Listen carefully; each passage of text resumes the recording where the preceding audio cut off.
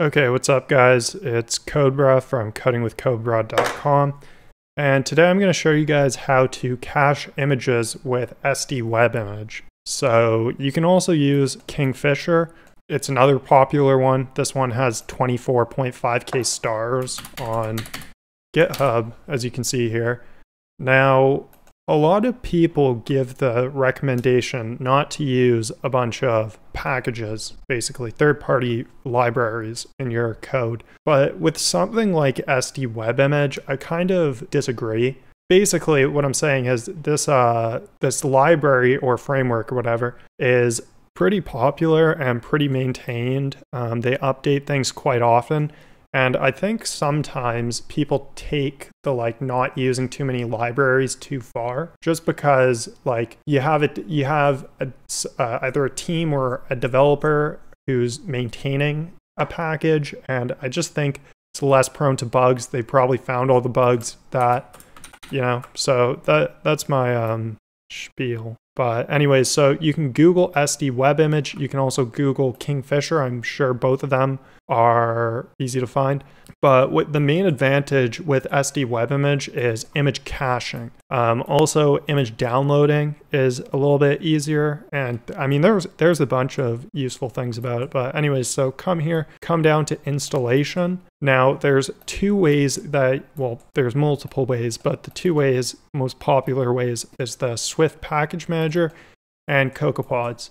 Now, if you come down to Swift Package Manager, it would be somewhere here, you can copy this SDWebImage repo URL. You can copy that link.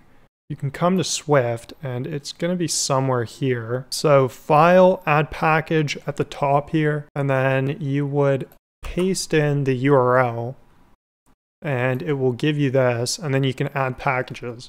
And so that's a pretty easy way to do it. I usually use CocoaPods just because that's what I always have done. So I'm going to show you how to set that up. First thing you're going to want to do, I'm just going to go to my root directory.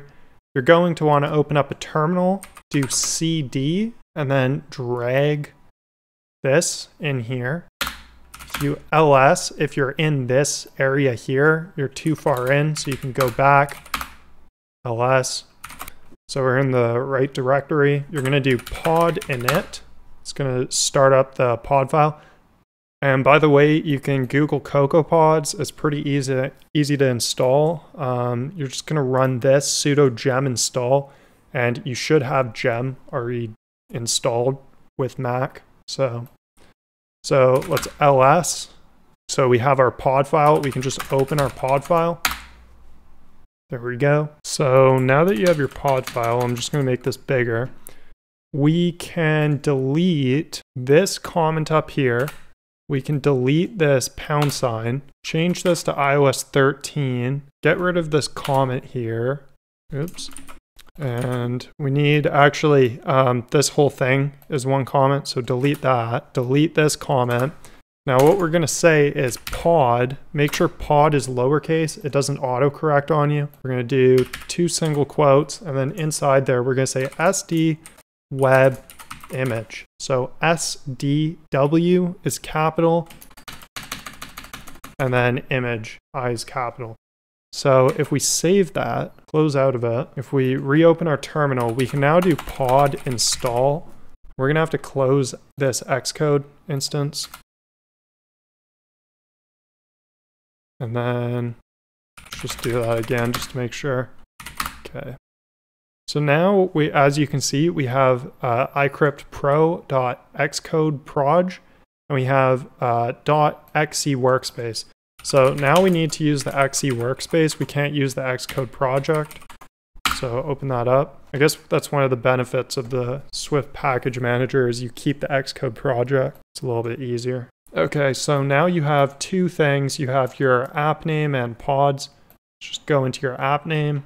Okay, so SDWebImage is pretty easy. So I'm going to go into my coin cell, which is where one of my images are. And what we're going to do, the first thing we need to do is we need to import at the top, import SDWebImage. Now we're going to come down to, this is my old code for setting the image, and it's much easier now. All we need to do is delete this, and we're going to say self.coin_logo.sd_set_image with coin.logo_URL. And we don't even need this completed. So let's also do that in View Crypto controller. Same exact thing. But actually, this is much easier now. We don't, wait, do we need this callback? No, we don't. So let's go into our view model as well. We're going to delete a bunch of this. We're going to delete our callback. We're going to delete our load image function. We're going to delete calling that in the init. Now go back and delete where we define that callback. And all we're going to say is self.coinlogo.sd_set_image. And then we're going to say self.viewModel.coin.logo_URL. So pretty easy. So SDWebImage is pretty nice. We can do a lot of things. So SDSetImage, basically you have placeholder images, you have completed. So with this, you could start and stop a spinner. You have a progress one here. You have progress here. So if we open this up, it gives us some integers and stuff. So we can set like a progress with a, I don't know what you call it, like a loading thing, like 50% complete and stuff like that. But yeah, there's quite a bit you can do with it. Now, the one thing I want to show you about SDWebImage is it does have default cache limits. So for our app with 150 cryptos, it's just running now. With 150 cryptos, the cache is going to be too big. So we can go into our, or too small. We can go into our scene delegate and we're going to import SDWebImage. So what you can do is you can set things like the max disk size. So this is in bytes. What you can do is you can come into this, like, I don't know if this is a spray can here. Looks like a spray can to me. But you can scroll down and you'll see if it's if the network is being called, because it will spike up the network activity. So this would be much higher if we're using the previous method, because there was no caching whatsoever. But if we scroll down, it doesn't look like there's much. You can set the cache limit. There are also might be like a cache count, so how many things it will keep in the cache, like 150, 200, whatever. It doesn't seem to be calling the network, so I'm not sure. But when we click in here, pay attention to network right here. We're going to click. Oh, there's nothing. So maybe it all is cached. Maybe it's all good. Let's scroll down a bit. Oh, we had some network for a second. Anyways, there's a whole ton of stuff that you can do with SDWebImage, and it's definitely pretty useful. So if this helped, please click like. If you want more Swift videos, then please subscribe. Any comments, drop them down below, and that's it. So thanks. Peace.